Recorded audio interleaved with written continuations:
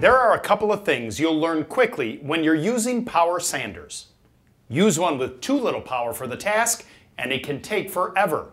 Too much power, and you'll see how fast you can ruin your project. That's where it's good to have a random orbit sander.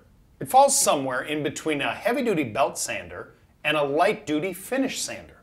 They may have a pistol grip, right angle grip, or a palm grip, but they're distinguishable by the disc-shaped sanding pad.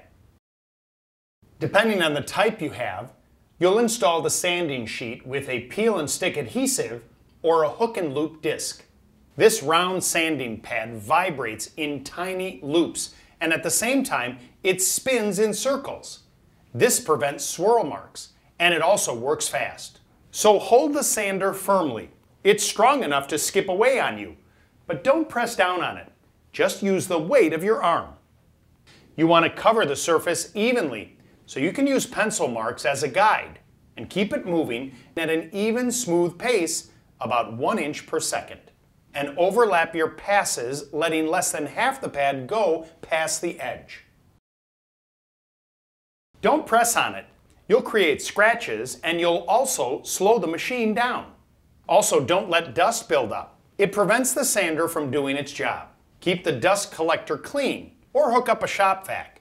This lets the sander work faster and keeps the air cleaner. Don't tilt it.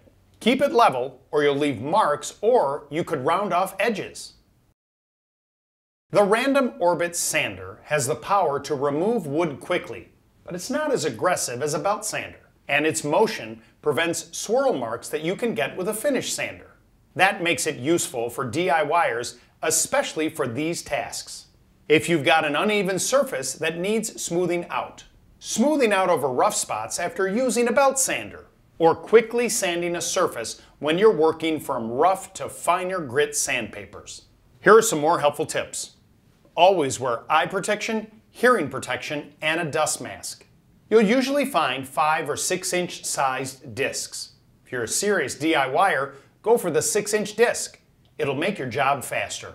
The hook and loop pads tend to be more expensive, but they're faster to change than adhesive pads. Unplug the tool before changing the pads or emptying the dust collector so you don't hit the trigger accidentally.